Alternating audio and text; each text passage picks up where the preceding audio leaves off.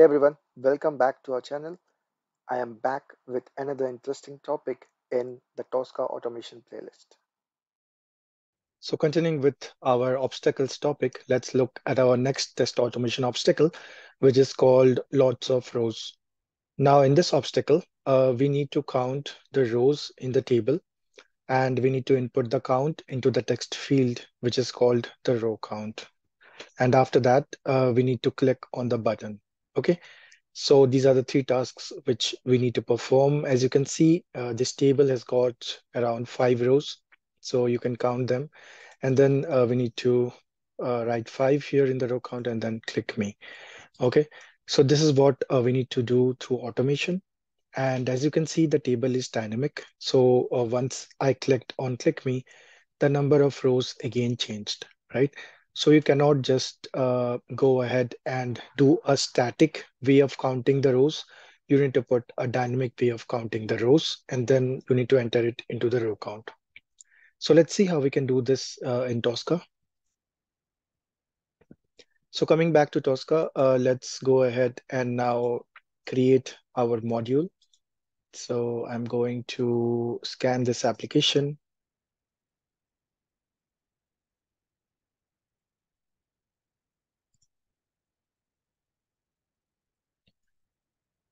And here we are going to select all the three objects which we require. So we require the table, we require the text box, and then we require the button or link, which is called click me. Okay. And then let me also rename this so that we can find the obstacle. And here, and then save and close it. Okay. And now coming back to our test cases. So let's create another test case here for the obstacle, and then we are going to add the module into this particular obstacle test case. So let's go back here and drag our module here. We can see the table, the text box, and the button, right? So here, what we need to do is use a property called row count. Okay, so Tosca provides you two properties. One is row count, one is column count in a table element, using which you can easily find the number of rows and number of columns in the table. Okay, so for this, we will use the row count property here, which will be equals to a buffer because we'll be buffering that particular value. Okay, so that we don't have any static values here. It will always be dynamic. Okay, so I'm going to call this rows. And then I'm going to make this buffer.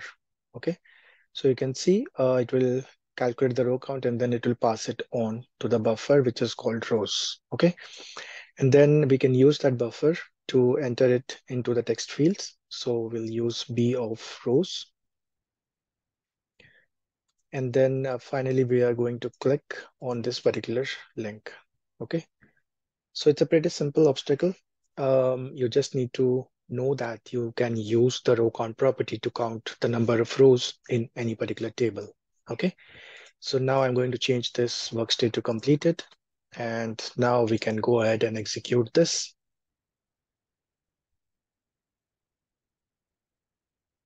Okay, so as you can see, it counted the number of rows, which is 10, and then it entered it into the text box, and then it clicked on the button.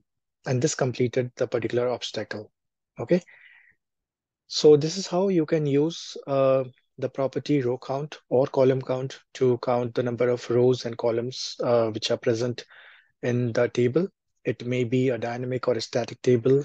Tosca will anyway count the number of rows and return the number of rows which can be buffered and stored in a buffer value, which can be used in later steps in your test cases. That's all for this particular video.